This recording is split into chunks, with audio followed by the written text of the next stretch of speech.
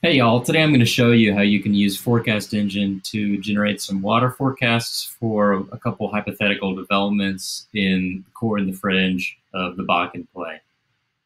So I'm logged into demo, novilabs.com.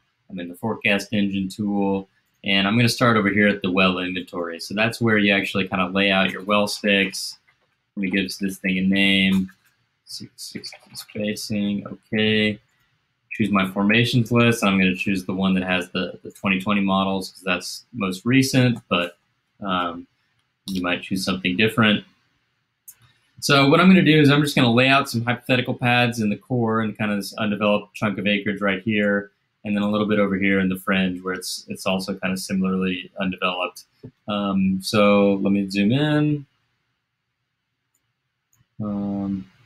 Also, I had Whiting's acreage turned on here because of the previous analysis I was doing. I'll just go ahead and turn that off. So I have a bunch of different pad designs laid out. I'm going to choose the 660, and then I just click a spot on the map where I want it to go. So we'll call that one core 1. And then I'm just going to drop a second pad in there for kicks. Call that one core 2. So it's gone through and it's figured out the TVDs for these. On the back end, it'll be extracting all the geologic information, et cetera, et cetera. So now let me move over here to the fringe. We have some undeveloped acreage right here. And let's kind of lay out a couple pads at 660 spacing up there to see what the impact of these possible designs is going to look like for those. Grab another 660.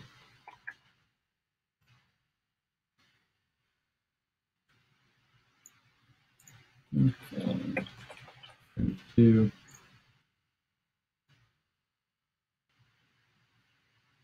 Okay, so now I've loaded kind of my 660 scenario. Next thing I want to do is I want to actually make some predictions for some wells that are kind of parent style. So, that would be at like 5280 spacing, basically 1 mile. Just so that I have context for interpreting the existing parent wells that are out there in the fringe and in the core for doing kind of, looking at how things should extrapolate or change through time. So I just made a copy of that inventory.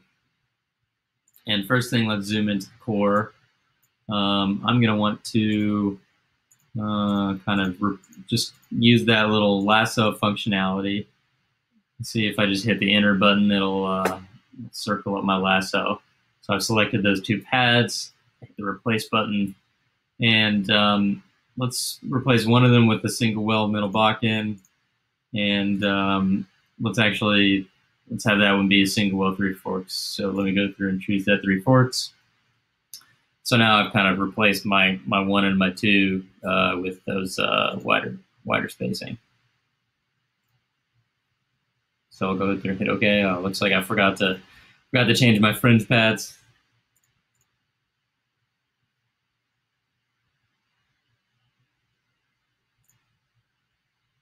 I'll click on that one.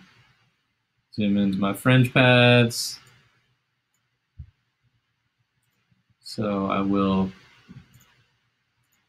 replace that one that I've selected with middle Bakken single well, and I will replace that one with a Three Forks single well.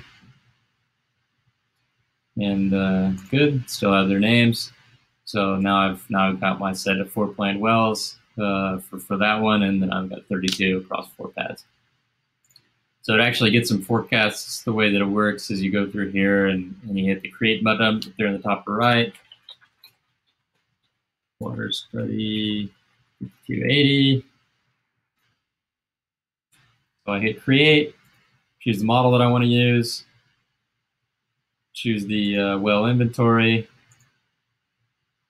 choose my completions design. So I have this high-res study here that has a bunch of different designs in it. I'm going to go ahead and choose those. Got 7 designs.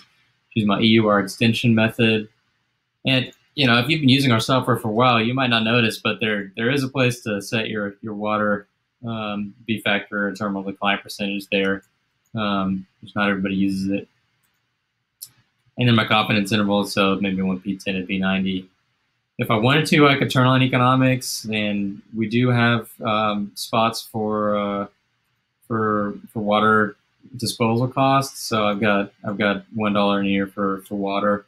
That's up to you.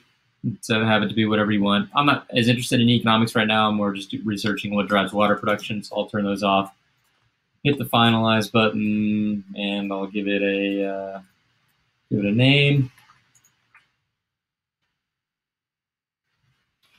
Okay, so it's going to send me an email when it's done. And then if I want to go through and just repeat this for the set of 660s, I just hit that copy button, and I'll just call it 660. I like to keep track of the key stuff and the names of these of the studies or of the well inventories. Kind of helps track things later. So I just copied, changed out the well inventory, and that guy. I'm just going to keep that nomenclature consistent with what we have there. I'm going to tell it to build.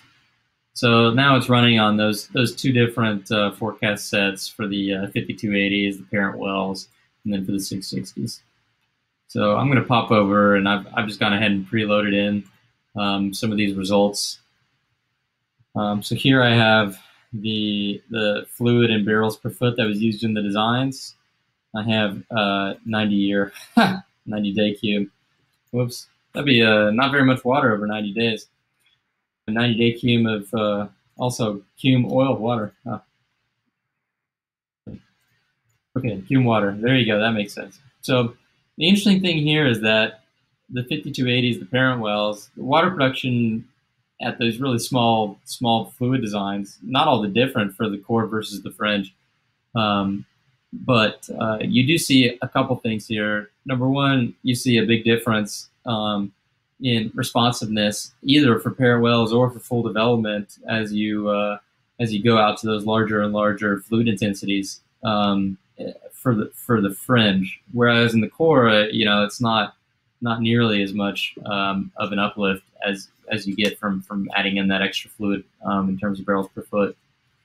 The other thing is that 660 spacing, it's showing you're going to have higher water production, especially in the fringe, compared to the core, and that's actually across the entirety of the completion design. So all the way from 16 barrels a foot all the way out to 40 barrels per foot, you're going to see more there. So pretty cool, interesting result. Definitely, it's something you would want to keep in mind if you're developing, that acreage. A lot of operators in the Williston do have kind of non-chunky acreage. They'll have some in the core and some in the fringe, and unfortunately most of the core is getting used up right now. And so as they're moving out to the fringe, keeping an eye on that water production is going to be critical for both well economics and also for mitigating risks of things like disposal related shut-ins, drilling hazards, etc. So thank you for listening.